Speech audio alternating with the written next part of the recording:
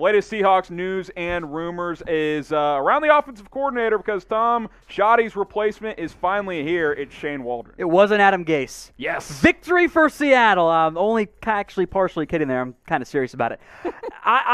He was actually on our original list on our Seahawks channel of potential OC candidates. He checked in, I think, in the end at number 9 or number 8. The Seahawks have had trouble in recent years when it comes to stopping the Rams. Yes. So from that perspective, if you're going to hire an offensive coordinator, I don't mind the idea of going out and getting the guy or the guy who worked under the guy who you can't stop. Yeah. I'm totally on board with that. Now, he is a younger offensive coordinator. He's actually never been a coordinator or a play caller in the NFL. This was not, however, the biggest job he's ever interviewed for. Okay. He interviewed for the Bengals head coaching job that went to Zach Taylor. But when the Bengals were like, let's just hire Sean McVay 2.0. Yes, exactly. No matter what. So I am on board with this move by Seattle, going out and getting Shane Waldron. I think it's a younger guy. The Rams still ran the ball a lot, but they ran a lot more play action. If you can bring in some pre-snap motion like McVay uses and make it a little bit more McVay-y, knowing Pete Carroll probably still wants to keep it run-focused, I think that makes some sense. And by the way, DK Metcalf recently said, hey, our offense became predictable. We were run, throw it deep. Which is exactly what Tyler Lockett said for 2019. Ooh, almost the exact same quote. So the big thing for me is as this moves forward, is what is this Seahawks offense going to be focused on? Is it going to be focused on the running game, which I think is what Pete Carroll wants it to be, or is he going to cede some control to his new young offensive coordinator? There was a quote from Brian Schottenheimer that when he took over, it was about 70% of the previous installation offensive stuff, the Pete Carroll mindset, about 30 of his own stuff. It's got to be closer, at least 50-50. Now, if you want to try and keep the verbiage the same to make it an easier transition, I'm on board with that. But you got to implement more play action. You got to implement more misdirection, more pre-snap motion. The Rams run it to perfection there. You've got to find a way to make it easier on your offense so it's not just deep shots and running the football. Yeah, I mean, I feel like the Seahawks never ran, just crossing routes, right? Like, it was like, DK, go deep, Lockett, go deep. Oh, here's Chris Carson up the middle. Like, there was not a lot of variety, and early on in the season, DK was just torching everybody. Yeah, so and it they was adjusted. fine. And teams were like, okay, we'll just play blanket too deep, and good luck mixing up your offense. And they never did, which is why a change was needed. A change is here. Now, the question, like you said, is how much control will Waldron have? Because Pete Carroll, to me, good head coach. I don't know if I want him running my offense at this point. Yeah. I also hope there's more play action out of this team. The Rams have been a heavy play action team in the past, and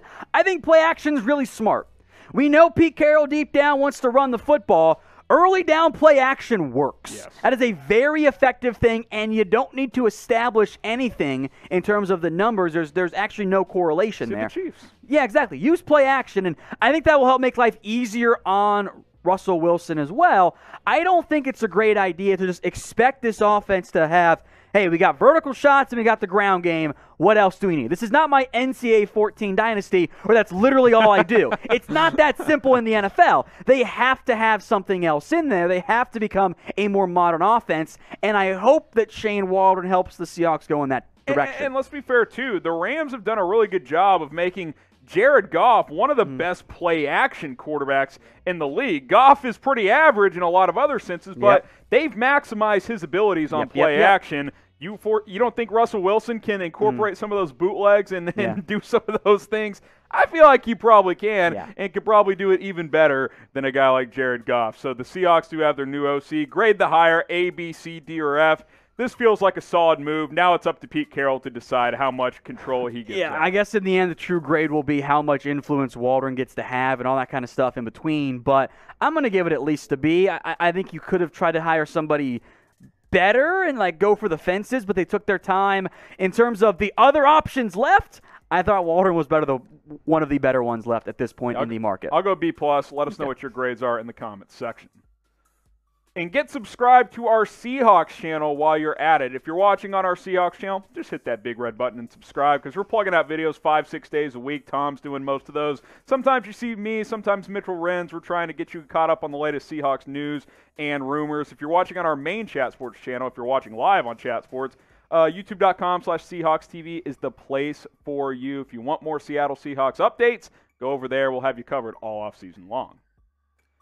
More rumors around the Seahawks. How about Shane Waldron bringing Gerald Everett with him? Interesting idea. He's a free agent this offseason, and he was tight end 2 for the Rams this past year, although I will make note, he did play a pretty good amount. Tyler Higbee and Everett were almost tight end 1A, 1B for them. They do 2 tight end sets. And they like those 2 tight end sets. They didn't use a ton of Josh Reynolds, Van Jefferson relative to their top end receivers. They rotate between 11 personnel and 12 personnel pretty heavily. Tight end's a need for Seattle. Yeah. And Everett comes in, you offer yourself a little bit more in terms of athletic ability and potential big plays. Yeah, I like Gerald Everett. 2019 had a solid year. I thought he was decent again this year as well. I think he's a really good deep crossers type of tight end. It seems like those are the big plays the Rams would hit to him down the field on those bootlegs from Jared Goff. And, Greg Olsen retired. Obviously, he was kind of, toward the end there. He decided to hang him up. Will Dissly didn't look quite the same post-injury. He's been banged up a lot. He's going to have a healthy offseason for the first time in years. If you're expecting a Gerald Everett to come in and be a top 10 tight end, that's probably a little much, but the combination of him and Dissly, maybe the combo is a top 10 duo in the NFL, and I think that could be another good addition to this offense. It depends on how much he's going to cost in the end. Yeah. Because cost is a potential problem for this Seahawks team with several key free agents on the defensive side of the ball and a lot of money already invested into their current roster. So they might just roll it back with Will Dissly and Colby Parkinson. If Everett wants to come join Waldron at the right cost, I think that does make some sense, 1 year, though. $3.5 million?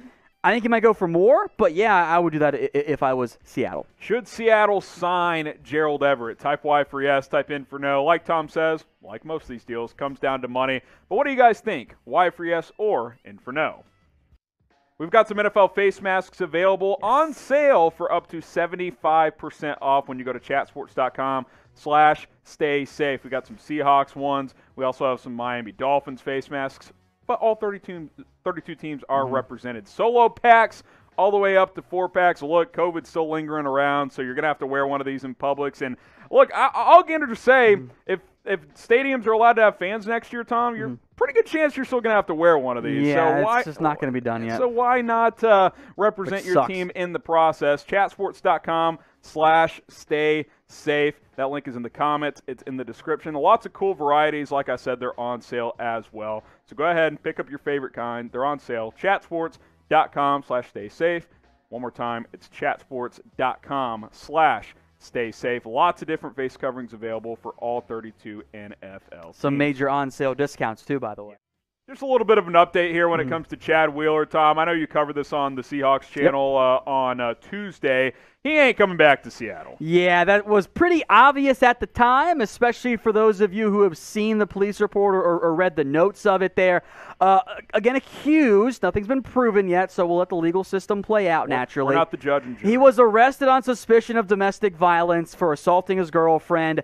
Apparently had asked her to bow to him, and then she refused, so he choked her out. And she was unconscious, and he was surprised that she was still alive. There are photos of her out there. It looks absolutely horrible. Pretty obvious, should go without saying. Don't do this shit, guys. Come on. Honestly, if this ends up being completely accurate, he should not be allowed back in the NFL again. And honestly, he should not be. And he won't be. He will not be back in the NFL if these allegations end up being true. But suffice to say, the Seahawks say he will not be returning to Seattle.